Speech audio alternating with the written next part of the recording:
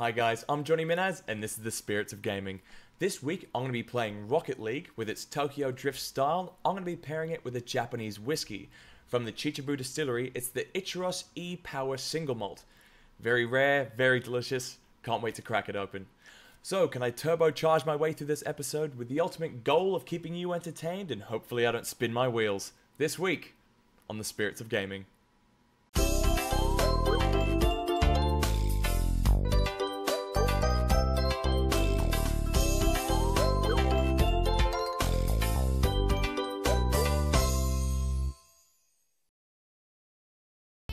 Alright guys, today I'm going to be playing Rocket League and I'm going to be drinking the Ichiro ePower. I'm very excited. I'm going to start searching for a game and I'm going to tell you a little bit about the whiskey itself.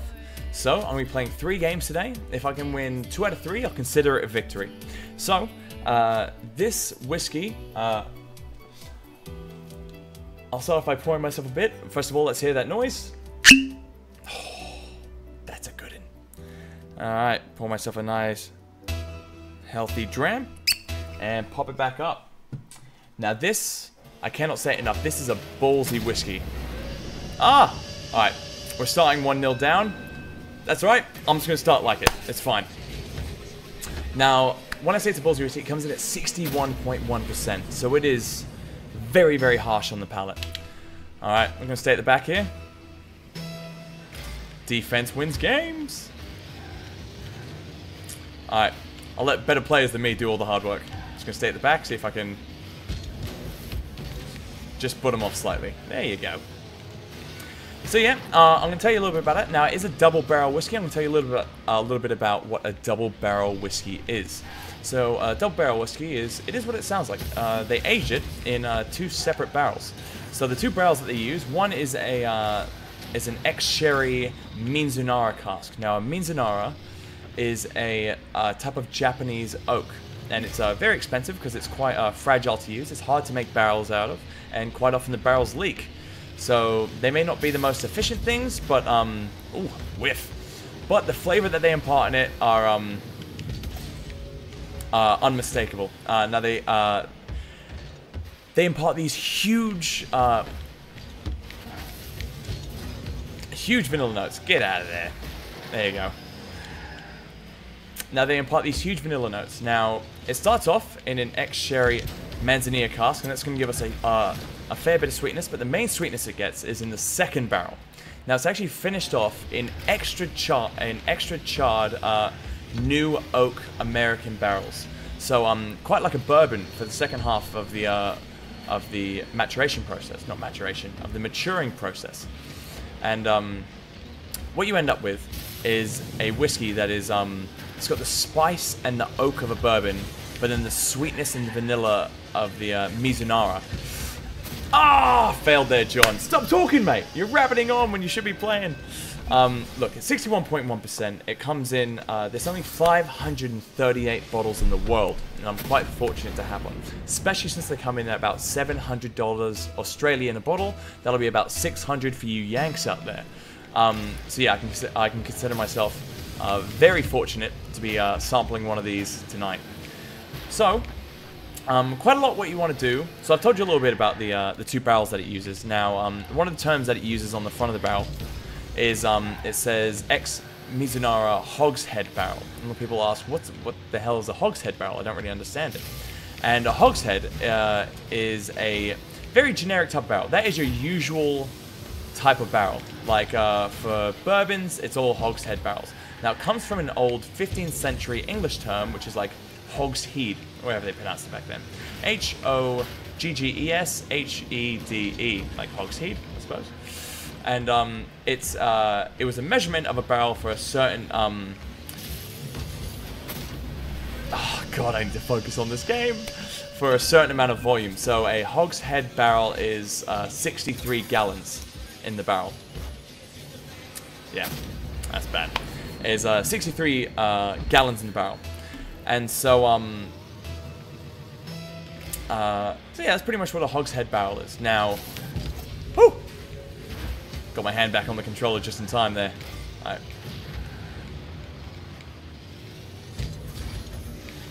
Whiff! Dwayne the White G. Go on, Dwayne the White G. Yes, you legend. Maybe we can actually pull this back. All right, now that's a little bit about the barrels that it's aged in, a little bit about the percentage. Now the Chichibu and the Chichibu Distillery I absolutely love. It comes out with a lot of my favorite whiskeys. If you see a bottle, grab one. More than likely, can't guarantee it for every single one, but more than likely you got your hands on a winner. Now this bottle is pretty rare and you know, quite expensive, or at least for me with my bartender's wage. But so yeah, whenever you're going to buy an expensive whiskey, all I can do is I recommend that you do your research first. Get this out of there. Aerial hit, you! Yeah, I recommend that you do your research first, because you don't want to spend a lot of money on a whiskey that you might not end up enjoying. Now, just because a whiskey's expensive doesn't mean that it's good. I've found it to be the opposite many, many times. So, doesn't mean that it's old, could do. Doesn't mean that it's rare, could mean that as well. But doesn't mean that it's good. I mean, also, what is good? It's all your opinion. So yeah, I recommend that if you are ever going to spend that sort of money on a whiskey, do a bit of research. See if, yeah, see if you're gonna like it first. You know, listen to whiskey reviews. Listen to whiskey reviews. Maybe this one, maybe another one. Like whatever fits you. So, you know, like, again, whiskey reviews are always so subjective. It's always the person's opinion. But what they'll always do is they'll always name certain dominant characteristics. So if you find that one like this, like I noticed in this one, there's a lot of kind of charred, burnt honey that's really, really lovely. And if you do get that, then fantastic. If you don't, that's all your personal opinion as well. But normally whenever you follow these whiskey reviews, listen to the flavors that they say. If you think, I would like those flavors in a whiskey, then get the whiskey. If you don't think you'd like those flavors in a whiskey, look, it might not be for you, and that's fine. Buy whatever you like, is what I'm trying to say in the end. Oh. Yeah, it looks like I might have lost this one.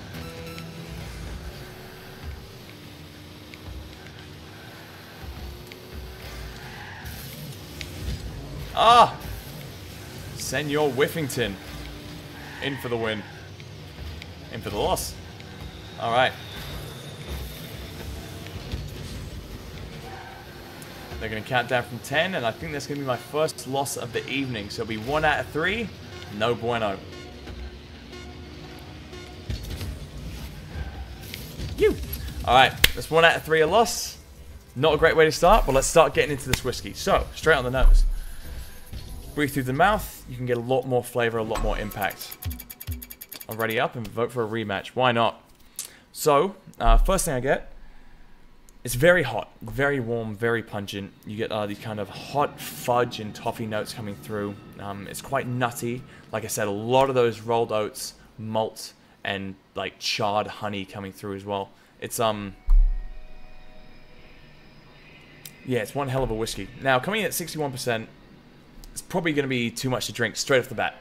So, what I do there is I take a sip, wash it around my mouth. What that does is it alerts the taste buds. Fucking hell, we're drinking whiskey. And I go, yeah, we're drinking whiskey. You better get used to it because more is on the way. What that's going to do is going to make you salivate slightly. It is going to burn. It's not going to be that pleasurable. But, yeah, like I said, it's going to alert your taste buds that you better be ready for some more because that's what's coming in. Now, I've got my really wanky bottle here to add some water. That's exactly what I'm going to do. Not a lot. I'm not going to fill up the glass by any means. I'm going to add just a few drops. Just about that much. And that's all you're going to need, right? And what that's going to do is, not only is it going to break down the molecular structure of the whiskey, but it's going to allow us to find those much more subtle, in-depth flavors. Here we are. I'm setting up for a new game. Hopefully we can find 3 new players, and then we can get on with the game. All right. Just by adding that much water, now I can start breathing through my nose, you know? Oh man, I really get those rolled oats, malt, and char-grilled honey. Char-grilled honey is the main one, because that new barrel, the extra charred new barrel, really comes in there. And really influences the way that the whiskey behaves now. So, much more easy to palate, much more easy to taste. And really, really good. I gotta say, lovely level of sweetness. It's got this kind of sweet, salty thing going, and it's very, very Moorish. The body is super viscous. It coats your mouth like oil, and the finish is lovely. The flavors stay there. Another thing I'll say about the about when somebody mentions a whiskey's finish as well is a lot of people say, oh, this whiskey has a very, very long finish if it's like a smoky whiskey or something like that. And that doesn't mean it has a long finish. The longer those kind of raw flavors stay in your mouth. Oh, hang on a minute. Johnny boy. Hey! In for the win! The longer those kind of raw flavors stay in your mouth, that's not the finish. It's more, for me, it's more the longer those subtler flavors stay in your mouth. The more that the flavors that define this whiskey against any other whiskey stay in your mouth, that's the length. And that's where the money should be. Or at least that's where you should see the money anyway. I'm just going to stay back here. Defense wins games. I think they have, quite appropriately, Lagman is doing exactly that. Not sure I can consider this a win, but I'm going to take what I can get. Fortunately in this game, if he stays idle for too long, he's going to be kicked and we can get someone new in anyway. Let's try and rack up the goals before then. Alright.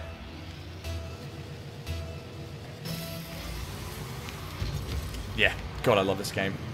If you have a group of friends around, it's a great thing. There's a lot of near misses in this game, which what makes it so dramatic.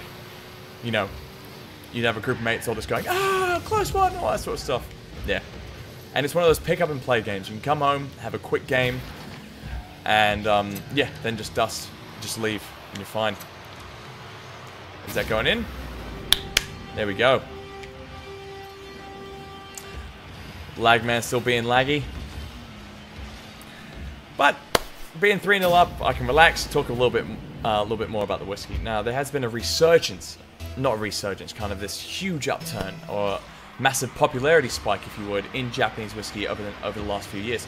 And most of the whiskeys have gone up by, oh gee, like, just when I look at them, it's kind of 70, 80, 90, 100% in terms of price that you're, off the corner, in terms of price that you should be paying. Ah, come on, Lagman, get involved. It's not fun 3v2.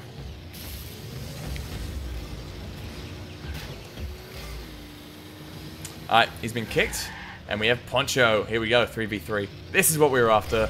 This is a game. Alright. Defense wins games. Stay back, John.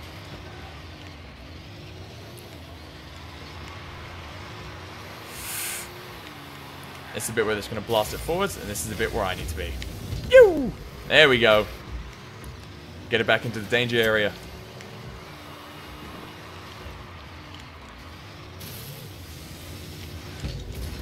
Ah! Mr. Whiff. That name again is Mr. Whiff. Alright. Gonna get a goal in here? Anybody? Just gonna give a little taparoo?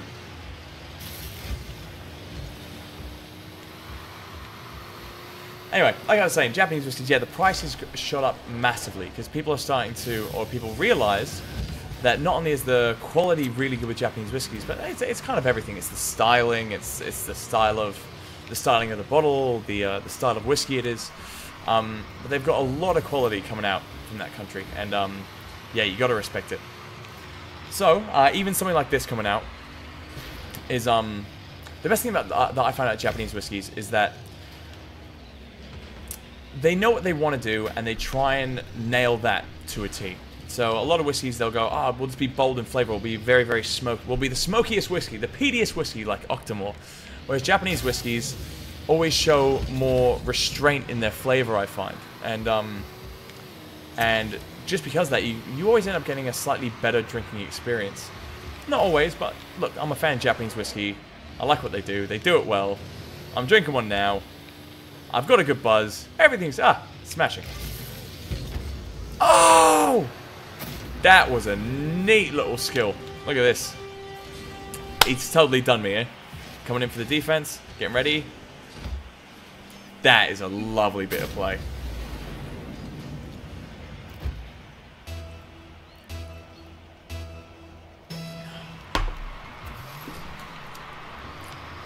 I could definitely have a few of these.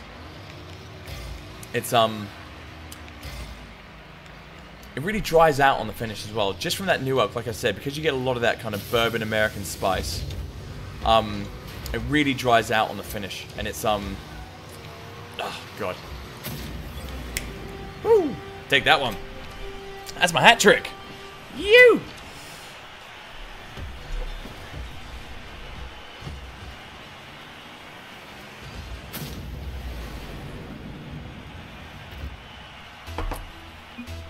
Alright, so since we've had 3-on-3, it's 1-all. Alright, stay back. Defense wins games. Get my little boost. Hang on back. See what this guy's gonna do. Ah! My own player chipped it over me. What are you doing, you nutter? Alright, here we go.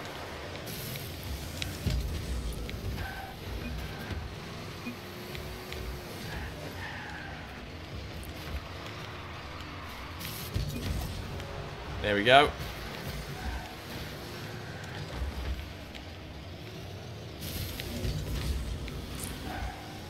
Alright. 4-1, we should have this one locked down. There's gonna be a little asterisk next to this little win because we were 3v2 for most of the time.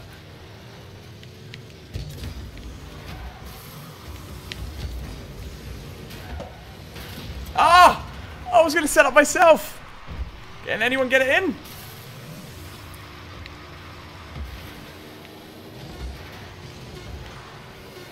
I'd love we get it in now.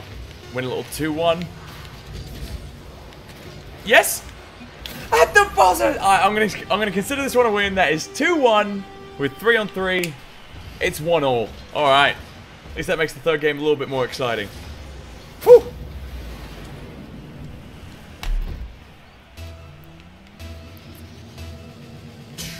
I'll tell you another good thing about buying cask strength whiskey as well. Is, end of there. Just a little, oh. Look, whenever whiskey companies get whiskey off the tap, they always get it at a slightly higher percentage. They'll get it at, 45, 53, 60, 65%. And they will, ready up, replay. And they'll just cut it with water. Cut it down to 40%, 43%, 46%, whatever your country's tax bracket is. Saves them money, saves you money, which they pass on to you. Is it the best thing for the whiskey? Could be. Sometimes it is, sometimes it's not.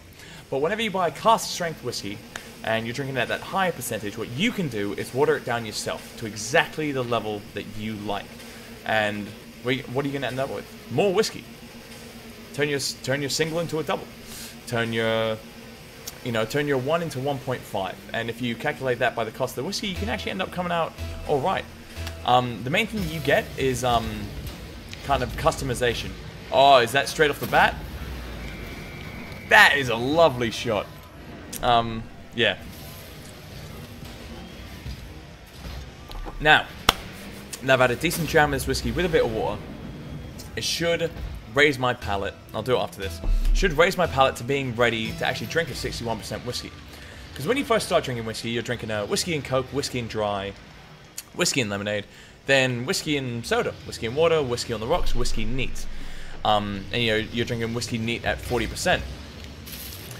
Because if you hand a 40% whiskey to someone that doesn't normally drink spirits, they're gonna cough, they're gonna gag, they're not gonna enjoy it very much. Now, when you drink a lot of 40% whiskeys neat, your palate can... It's pretty much like eating chili, Your palate can adapt, and it can start getting ready to drink whiskeys at a higher percentage. So now that I've... And not only just, drinking whiskeys, through the year, but drinking whiskeys in the night. So like I said, drinking this one straight off the bat would be a bit much for me. Now that I've had a couple of nips, yeah, I just love it. Now I can pour myself a dram of 61% whiskey, and I think I'll be able to tolerate it. If not, I'll add a bit of water. If I can, fantastic, because I'll kind of have those raw, truer flavors. But it's not something Yeah, whiskey should never burn, whiskey should never be unpleasant. So if you do find it's a bit too strong, just have water until you like it. At the end of the day, all whiskey is quite sweet. I know it doesn't taste like that when you first taste it, it tastes like burn. But all whiskey is quite sweet, and and once you get the levels right, you're fine. And you can really start to appreciate it. So,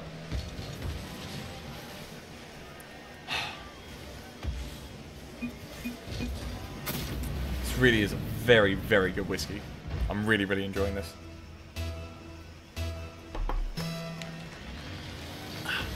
Yeah, that's lovely.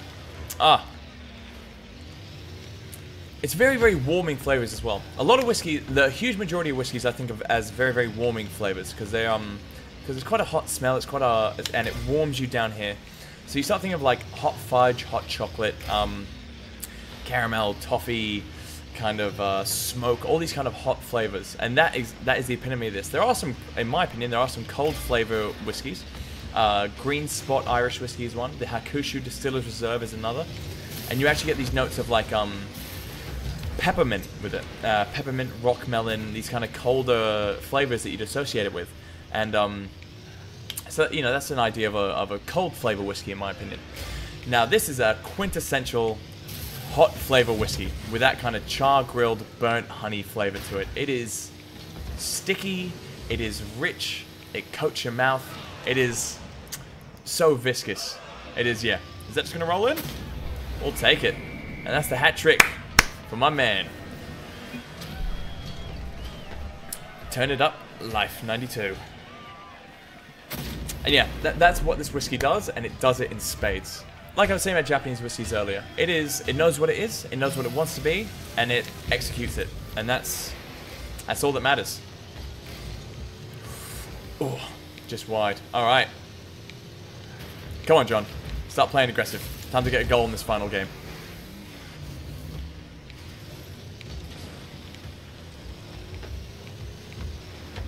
Ah!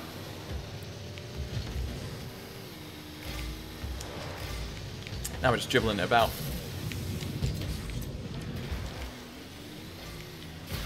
Just get this for the boost. Nice, we can get to that first. Oh.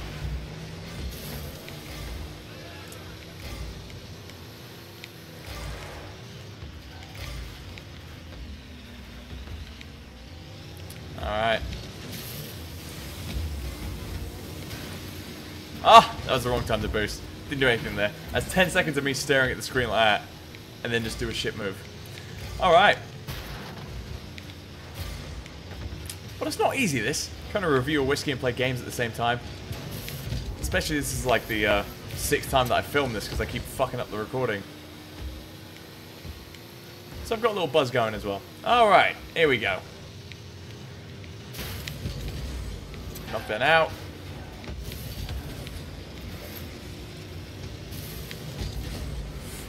Balls it up, all on purpose. Lines it up for him. Johnny Minaz with the assist. Probably have one too many. Alright.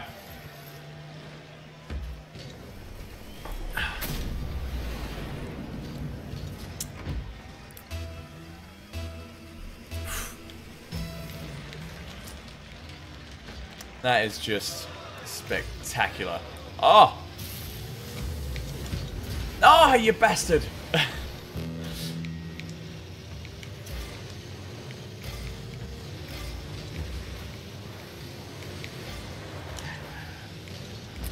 Defense. That's 5-0. Probably start getting a little bit experimental here. Go, go, go, go!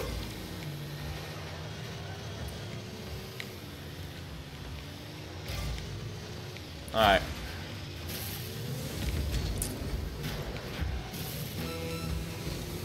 What is this, keep away? Let me hit the goddamn ball. Ah, you bastards. That's it. I don't care where this goes. Yoo-hoo! End up being pretty good. Oh. Alright.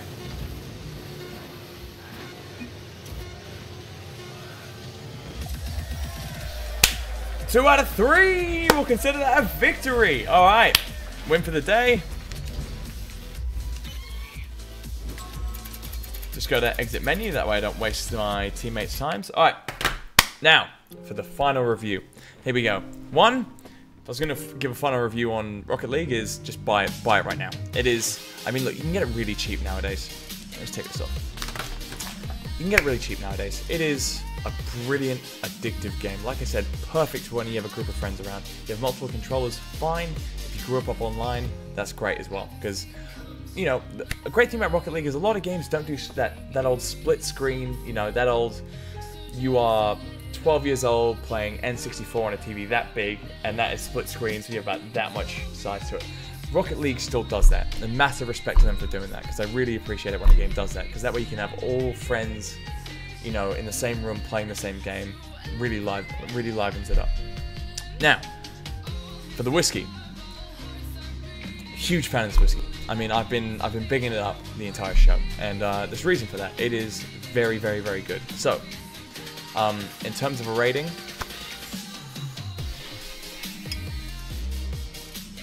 love the styling of it as well. Love that. Love the crown. Look, I'm gonna give it 4.5 stars. All right. Now, the only reason why I hesitated is that I almost just gave it 5 stars. It's damn near perfect. It is. It knows what it is, and it executes it very, very well. The salted butterscotch, charred honey flavor coming through there. You can have a bunch of these and never be disappointed.